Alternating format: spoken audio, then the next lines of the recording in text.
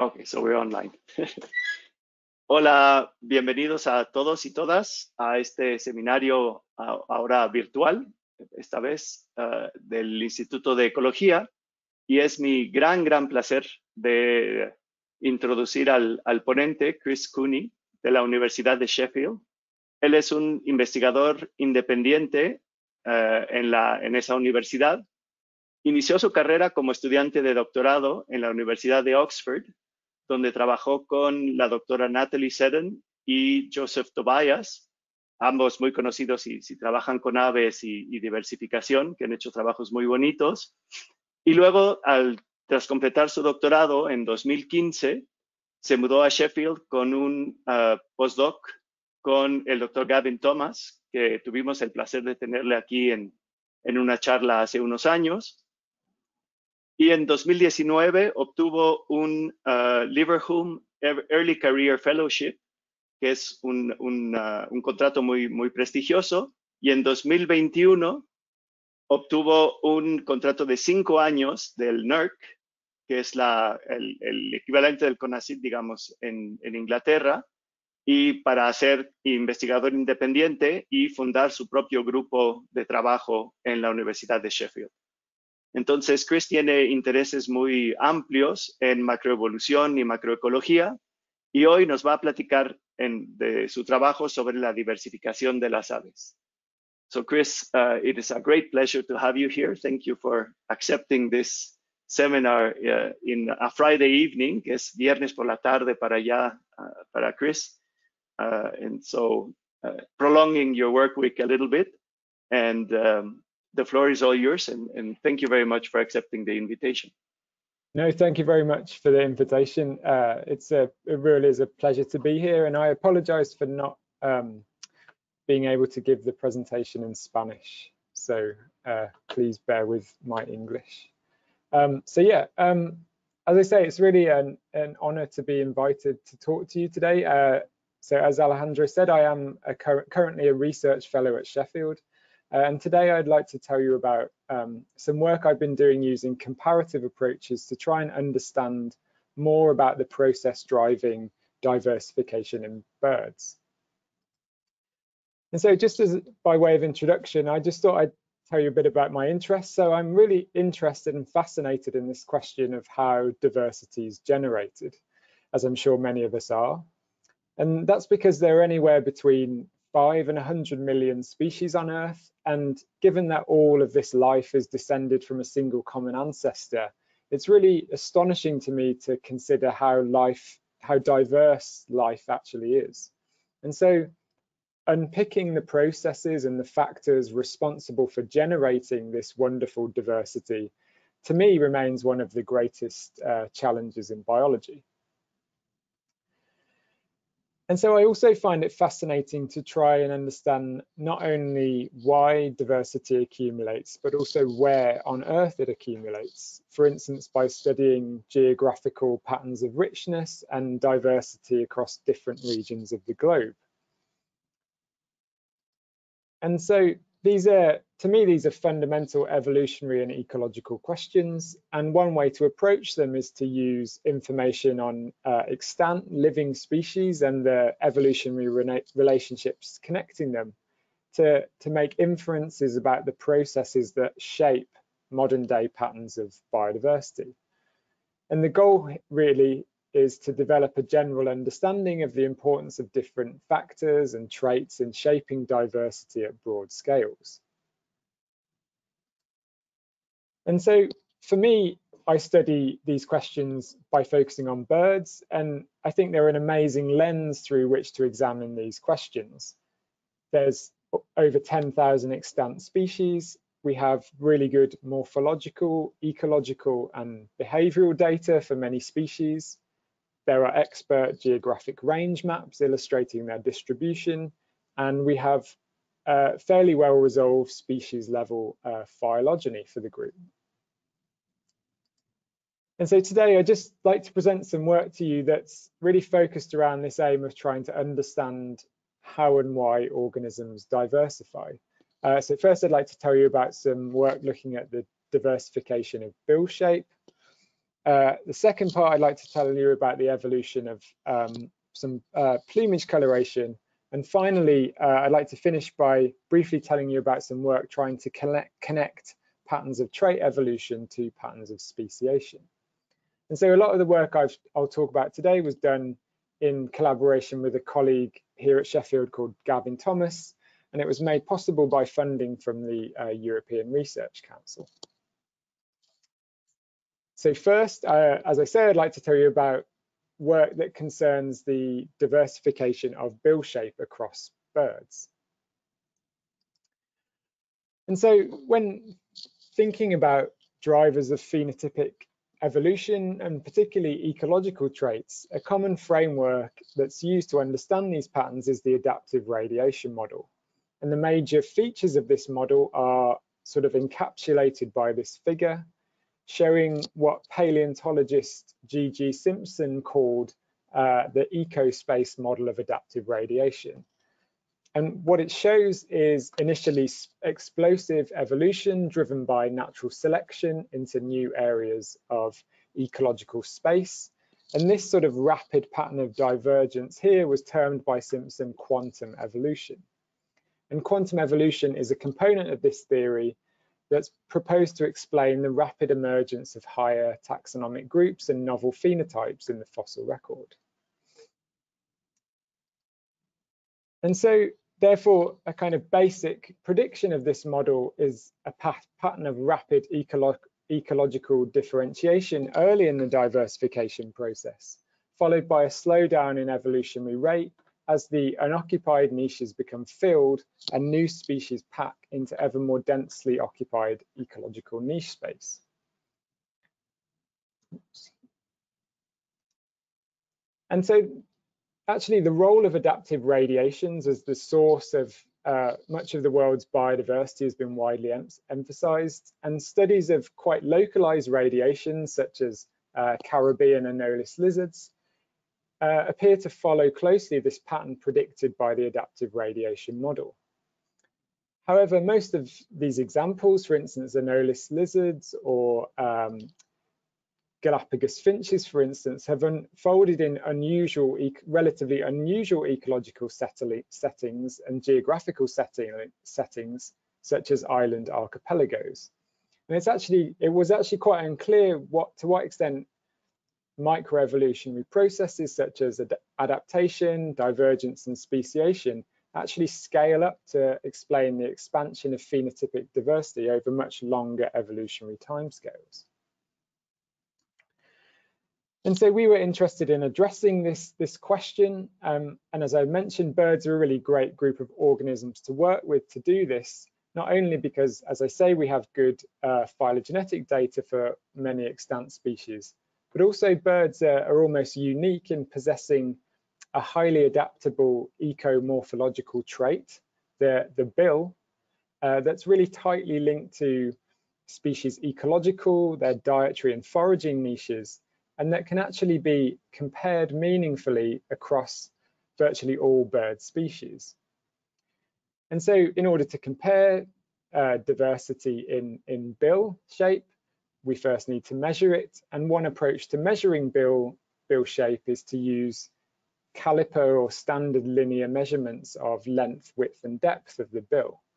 And while this can be informative, it actually can miss a lot of detailed shape information. For instance, the sort of very particular shape of the bill of the spoonbill here. And so we took for this project an alternative approach, and we used a high resolution 3D scanner to generate 3D models of bird bill shape from museum specimens for thousands of species. And some examples of these 3D scans are shown here, and you can see that these scans really do capture the kind of 3D diversity in bill shape across birds.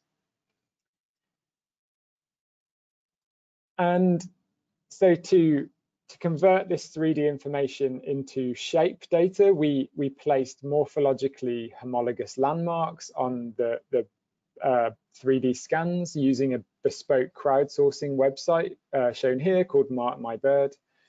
And we used these landmark positions to quantify bill shape diversity in morphological space or morphospace here by performing Procrustes alignment and principal component analysis. And the first two axes of this morphospace are shown here with colors corresponding to the density of species in different parts of the morphospace.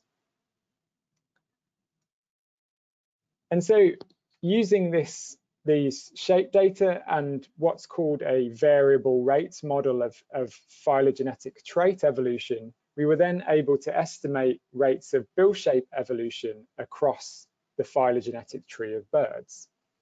And so this figure here shows this distribution of rate variation across the phylogeny. And there's a lot of information here, but the first point to note is that we found actually huge variation in the rate of bill shape change between lineages. For instance, in some lineages, bill shape is evolving over 500 times faster than in other lineages. And actually some of the fastest rates are occurring in well-known adaptive radiations such as Darwin's finches, and they're shown here on the phylogeny. And the second main point is that we actually found several cases of very high rates of phenotypic evolution in bill phenotype at in the ancestral lineages, leading to many distinctive bird orders. And some of these bird orders showing these high rate ancestral branches were things like ducks, hummingbirds, flamingos, prostellariforms, so tube noses. And actually these ancestral high rate divergence events are in line with Simpson's predictions for quantum evolution. So in other words, his prediction of rapid evolutionary shifts into new areas of phenotypic and ecological space early in the history of irradiation. And so from these data, we're actually able to estimate how diversity in bill shape accumulated over the history of birds, the history of extant birds anyway. And we found that this very interesting pattern here shown in black of what looks like early rapid accumulation of new bill shapes. And this is then followed by a second stage shown here involving a relative slowdown in the rate of bill shape innovation. And we can show that this saturating pattern here is very different to what you would expect if bill shape diversity was accumulating naturally or neutrally, through time. And this is shown in these sort of dashed lines here. And so just to break this down a little bit, so in the first stage of the history of modern birds, we found that bill diversity seemed to accumulate relatively rapidly. And as I say, this is consistent with this idea of evolution between broad adaptive zones. And a really good example of this within the data that we had was the divergence between swifts, shown here, and hummingbirds, which are sister groups to one another in the tree, but each has diverged to become very, very specialized and very different to each other in order to exploit a very different resource type. However, in the second latter stage of bird diversification, we find that bill shapes or new bill shapes accumulated far more slowly, and this is consistent with the idea of evolution within rather than between adaptive zones. And so this is actually observable in our data as radiations within particular areas of morphospace, shown here for some examples. So this is corvoid birds, this is Phanaridae oven birds, and down here are parrots. And you can see that each group is sort of evolving within a relatively restricted part of morphospace. And so overall, actually, this data support the pattern that appears to be consistent with predictions based on Simpson's model of adaptive radiation. And actually, overall, it kind of identifies ecological opportunity and niche availability as a really important driver of at least initial early bird diversification over these really long, broad evolutionary timeframes and spatial scales. So now I'd like to change focus and tell you a bit more about some more recent work I've been doing on the evolution of plumage coloration. And as I say, this is what much of my kind of current and ongoing work is focused on. And so for me, I'm, as we're all hopefully all aware, there's kind of within birds, there's a spectacular diversity of color and plumage coloration. And I really like this quote from Alfred Russel Wallace, in which he said, "There's probably no one quality of natural objects from which we derive so much pure and intellectual enjoyment as from their colors." And maybe some people will disagree, but for me personally, I couldn't agree with this quote more. And actually a general long-standing goal has been to understand the processes that both promote and constrain color diversity, and actually diversity in other signaling traits, like, for instance, bird song or chemical signaling more generally. And one of the reasons I think working on coloration is so fascinating and also so challenging is because communication traits like coloration function in a really diverse set of processes, including, for instance, mate choice, species recognition, territory defense, and predator avoidance. And therefore, their actual form can evolve in response to a variety of interacting selection pressures. And so I think in outline, we know what these factors are, and I've tried to kind of summarize them here. The relative importance of these different factors for shaping the evolution of communication traits like coloration, I think, is generally not well known. And so recently and also during my fellowship, we've been trying to explore the way in which such traits such as coloration evolve, and to try and identify the factors that are important in shaping their evolution. And to do this, we've been working at the Natural History Museum in the UK to collect a really comprehensive data set of plumage coloration for the world's birds. And this is based on calibrated ultraviolet and visible light digital photographs of museum specimens, and examples of these photographs that we take are shown here. And from this calibrated image data, we're then able to extract really detailed information on the color of birds and the patterning of birds for many thousands of species. Whoops. Yeah, and one of the questions I'm really interested in trying to address is to use comparative approaches to understand the processes driving the evolution of plumage coloration. And so a relatively small scale study actually from a few years ago now, we tried to address this question in a subset of birds called the Tyrannida. And so I'm sure hopefully some of you are familiar with these birds. These are Cotingas, manakins, tyrant flycatchers, and their allies.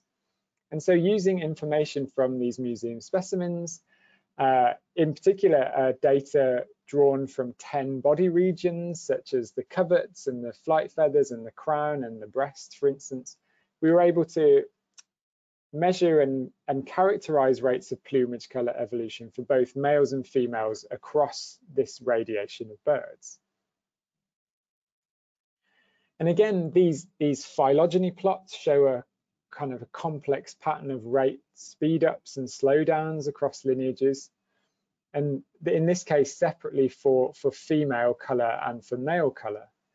And if you sort of try and take a general view of this variation here, we find that actually we see generally higher rates of color evolution in Cotingas and manakins. And this is particularly the case for male coloration as opposed to female coloration. And actually we're interested in understanding whether we could explain this variation. And so we examined several variables designed to assess the relative importance of different sources of selection driving color evolution, so it's shown here. And actually one really strong, significant driver that we identified was a variable measuring sexual dichromatism of species, and so measures of sexual dichromatism or sex differences in color between species is a widely used proxy for the intensity of sexual selection in birds.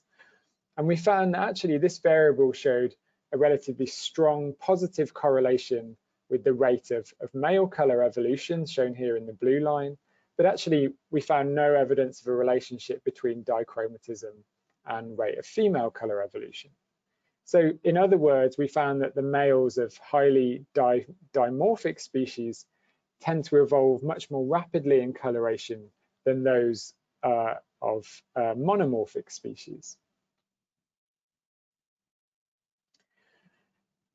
And interestingly, we also found that actually rapid color evolution in this group was actually biased towards areas of color space that's dominated by what are called carotenoid-based colors. And so avian carotenoid signals, so these types of highly saturated red and yellow colors and orange colors shown here, represent classic examples of sexually selected and potentially condition-dependent signals of individual quality. And I think our results here, in which we found kind of very rapid rates of evolution towards these carotenoid-based colors, are consistent with the idea that species might be rapidly evolving these types of signals in response to increased sexual selection. Possibly because sexual selection favors the evolution of these particular colors, or actually because the sort of developmental and genetic underlying basis of these color phenotypes is actually more readily evolvable than, for instance, other types of coloration, such as structural coloration.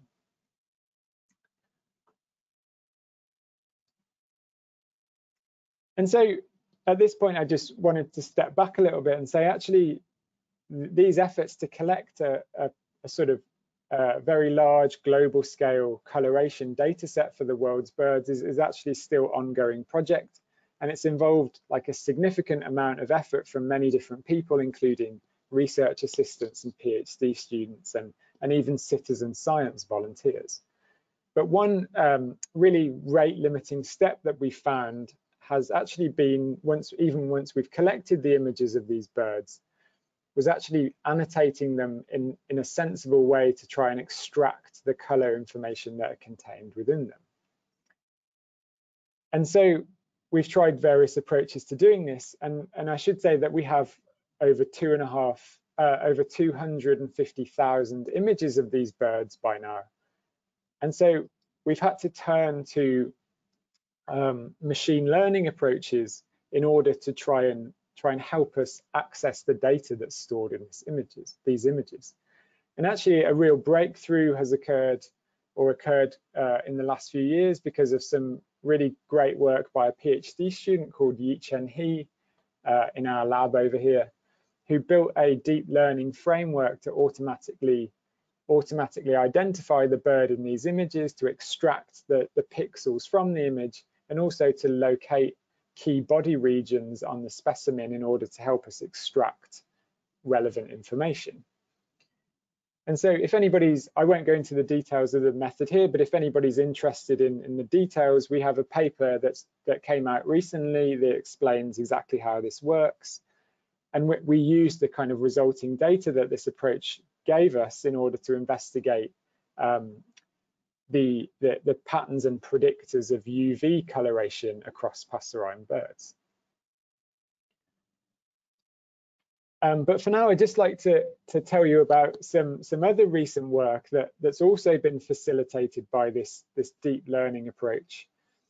And that involves studying this question of whether there are latitudinal gradients in bird colorfulness. And for me, this is a very intriguing question, because so far we've been able to really accurately quantify coloration for large groups and species, and therefore actually studying really large scale global patterns of organismal color has been actually quite difficult to do. And so therefore we have some fairly kind of simple macroecological patterns that remain really kind of poorly known. And one of these ideas that really interested me is this idea of whether, as I say, there are latitudinal gradients in colorfulness. And this is derived from this kind of common and long-standing belief that life in the tropical regions is perhaps more colorful than life that lives outside of the tropical regions. And this is kind of exemplified, at least from my perspective, by these quite common illustrations of tropical scenes as very rich and colorful places. And actually this idea is present in the very early writings of European naturalists who were fortunate enough to be able to travel from their temperate homelands to the tropics. And then they told tales of the patterns that they came across as they traveled. And there's a very nice one from Alexander von Humboldt in which he essentially spells out many kind of different types of latitudinal gradient here, where he says, the nearer we approach the tropics, the greater the increase in the variety of structure, grace of form, mixtures of colors, and also in the perpetual youth and vigor of organic life. And so just to very simply state this, the implication is that colorfulness or color diversity peaks in the tropics and declines towards the temperate and the polar regions. And for me, this is, as I say, such a well-ingrained and actually very simple idea. I was surprised to kind of realize that this pattern's not been definitively demonstrated, and that's because of the reasons I mentioned earlier. And in fact, there are several reasons why we might expect life in the tropics to be more colorful than in the temperate regions. And generally, these explanations fall broadly into three categories, focusing on latitudinal gradients in climatic conditions, the traits of species that exist at different latitudinal bands, and also the relative strength of biotic interactions in the species-rich tropics versus the relatively species-poor temperate zones. And so, again, we address this question in passerines, and just a brief word on passerines. So passerines are songbirds. They represent 60% of bird diversity. That's almost or over 6,000 species. They're globally distributed. They have extensive variation in coloration between species and also colorfulness between species. And they're very ecologically and behaviorally diverse, which affords us the power to address some of possibly the causes of variation in phenotypic differences. And so, as I mentioned, based on Yuchen's automated image segmentation approach, we developed a pipeline, a workflow to take these images, automatically segment them, extract calibrated color measurements from each specimen, and then we mapped this into avian visual color space and used this variation in color to quantify a metric of colorfulness for each species. And we were able to do this for over 4,500 species, which represents 75% of passerine diversity.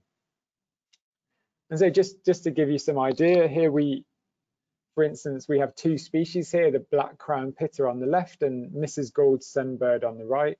And once we kind of take our images and apply the workflow, we're able to generate these measurements of the color diversity of each of these species in what's called avian tetrahedral color space. And examples of these data are shown here. And then we use this to calculate a metric of color diversity or colorfulness. And so before then, once we've done this process for those many thousands of species, we're able to produce a plot of data like this, which essentially shows that the range of different plumage colors that are exhibited by passerine birds. And so this data point, the amount of data in here is on the order of kind of 50 million different data points. And so, yeah, as I say, on a per species basis, we're able to generate metrics of colorfulness using this data. And we use two simple metrics, which essentially quantify the spread or diversity of points within color space. And therefore, here we're defining colourfulness on a per species basis, or actually it's actually defined as within individual colour diversity. And this provides, as I say, a per species measure of colourfulness. And we can actually do this separately for each sex within each species. And so to visualize the spatial pattern of variation in species colourfulness, we mapped species values and calculated average colourfulness scores for each grid cell across the distribution of passerines. And we actually found quite a striking latitudinal trend in colour diversity that does indeed seem to peak in the tropical regions. And the pattern is shown here for colourfulness of male plumage. And actually, just before I move on, I just wanted to point out that there's been several previous attempts to test this idea, but actually most of those tests have focused on specific areas of the globe or specific regions. For instance, several have been focused within Australia, or for instance in North America. And actually you can see that when you zoom in on each of these regions individually, there doesn't seem to be much evidence of a latitudinal gradient. But when you zoom out and you consider the globe as a whole, only then does the pattern become obvious. So really this is a truly global scale pattern. And so this is the pattern for male colourfulness. We found a similar gradient in female colourfulness, and arguably the latitudinal gradient in female colourfulness is indeed stronger than it is for male colour. And so to formally test the relationship between latitude and colourfulness, we calculated colourfulness scores for different ecoregions in order to not do this on a grid cell scale to minimize autocorrelation. And we used kind of methods to test the relationship here, and we found in each case that there was a significant effect of latitude on both male and female coloration, corresponding to the expected pattern of kind of steep declines in colourfulness as you move away from the tropical regions. And so this is kind of summarized in if you just simply kind of extract a sample of colors for equatorial birds versus high latitude birds, and you can kind of see very clearly from this plot that the diversity of colors represented by or present in tropical birds is simply kind of much greater than the diversity of colors represented in high latitude birds. And this is corrected for kind of differences in the number of species in those different regions. And so just briefly before I move on, I just wanted to say that back here in the UK, this finding, this paper attracted some media attention, but rather in focusing on the kind of the main point of the paper, the media attention focused on the fact that, or the interpretation was that basically this paper was claiming that British birds are boring. And so, I mean, that's a very UK-centric view of these results, and actually I'd rather focus on the kind of the pattern that actually we have these incredibly colourful, diverse places on Earth that we should be more interested in. And so, as I say, we're interested also in explaining potentially why this pattern, this global pattern occurs. And as I mentioned, it can generally be, hypotheses can generally be resolved into three different categories of explanation. And so we assembled various data for different variables that relating to these categories and tested whether they were significantly correlated with species colourfulness values. And importantly, the majority of these variables were actually correlated with latitude, implying that they represent viable explanations for the latitudinal gradient. And actually, the only exceptions to this were body mass and dichromatism, which across species are unrelated to latitude. And actually, we found significant effects of both of those variables. So we found that smaller species tended to be more colourful than larger species. And again, we found a significant effect of dichromatism on colourfulness in males, but not females. But as I say, these can't explain the latitudinal gradient because these variables aren't correlated with latitude. However, we found, in addition to these effects, we actually found important effects of lots of other variables. And I won't go through each of these now, but just to say that we found positive correlations between factors related to each of these three different classes of hypotheses, indicating that potentially the kind of explanation for these latitudinal gradients in bird colorfulness is a combination of lots of different mechanisms. And while this is the first step in trying to understand these mechanisms, and as I say, we need to do much more work to actually understand the mechanisms that are generating these relationships between colorfulness and these sort of very coarse general predictors. And so very briefly, just to finish, I also wanted to very briefly touch on this question of whether actually the kind of rates of trait evolution that I began talking about are actually coupled to rates of speciation at phylogenetic scales. And so the reason for doing this, I think, is because trying to understand if, how, and why these two rates are related can actually provide really big insights into the forces generating diversity and producing evolutionary radiations. So, for instance, I mentioned adaptive radiations have been emphasized, and actually a key component of this theory is this coupling between ecological differentiation and speciation. And so if that's the case, then we would expect a positive relationship between rates of trait evolution and speciation rate across lineages.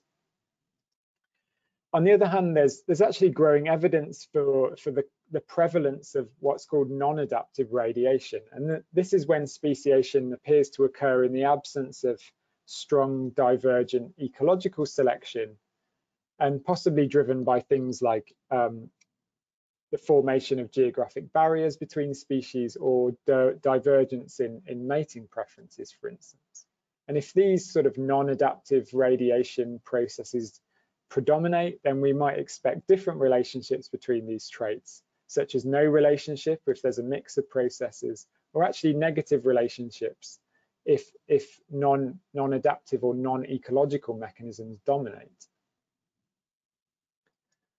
And so there are various ways to test these ideas, but perhaps the most straightforward way is to look for correlations between rates of speciation and trait evolution using phylogenies and comparative methods. So that's the approach we decided to take in this instance. And to do this, we followed other studies, and we used, in this case, body size as a proxy for morphological evolution in this group, in birds. And we estimated, using some of the methods that I've talked about already, per lineage rates of speciation and also rates of body size evolution using these flexible models of trait evolution. And relating these two sets of rates together and running some statistical tests based on simulating data sets, null data sets, we found that actually there's a relatively weak but significant positive relationship between rates of speciation and body size evolution across birds. So in other words, there's a tendency for fast speciation to be associated with fast body size evolution across lineages. So then we were able to actually expand this approach out to other vertebrate radiations with good data on body size and phylogeny. And actually, when we ran the same tests for these other vertebrate groups, we found in each case similar positive relationships between body size and body size evolution and speciation. And actually, in comparison to the other groups, birds actually showed the weakest relationship between speciation rate and body size evolution, and squamate reptiles, in contrast, showed a much stronger relationship between these two rates. But one thing that's probably fairly obvious to everybody here is that there's a huge amount of variation or scatter around these general relationships. And so we were interested in trying to understand this a little bit more. And so when we broke down these radiations into their constituent subclades and we ran the same types of tests, we actually found considerable variation in the relationship between these two rates within these subclades. For instance, we found that some radiations mirror the overarching relationships, the positive relationships we found.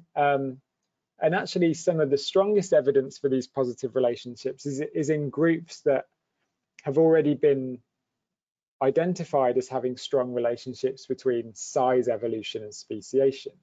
And this is for groups such as cichlid fish, bats in mammals, and also the woodpecker group in birds.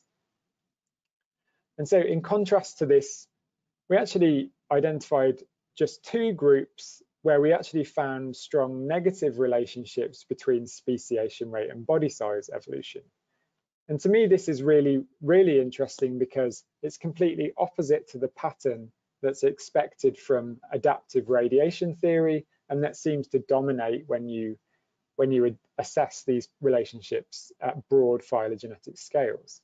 And it actually suggests that in these two groups in particular, rapid speciation has occurred potentially by non-ecological or non-adaptive mechanisms. And unfortunately, we haven't yet managed to really dig into these results to figure out what's driving these relationships. But it's actually possible in these kind of high rate groups that are lacking morphological differentiation that other factors are driving speciation in these groups, such as geographical isolation, or as I mentioned, possibly kind of divergence in mating signals. And finally, though, I just wanted to say that actually within groups, we found, in most cases, we found no evidence of a positive relationship between these rates. And so while this kind of lack of effect could represent power issues, it could be a signal that actually a significant amount of diversity within these groups accumulates via non-adaptive mechanisms, or at least mechanisms that are unrelated to differentiation in body size. And so just to finish, I think that given that we find, I think it's really interesting that we find this pattern of diversity and disparity accumulation being correlated at broad scales, but much weaker signals at smaller phylogenetic scales, because I think it really emphasizes this idea that over very long time frames, ecological flexibility and differentiation promotes the accumulation of species richness. But despite this kind of overarching relationship, significant amounts of diversity can accumulate via non-ecological and non-adaptive mechanisms. And therefore, to truly and generally understand the drivers of diversification, we need to integrate all of these different factors and these different mechanisms to really understand their influence and their ability to explain variation in patterns of diversity and differentiation. And so with that, I apologize if I've gone on a bit too long. I just say thank you very much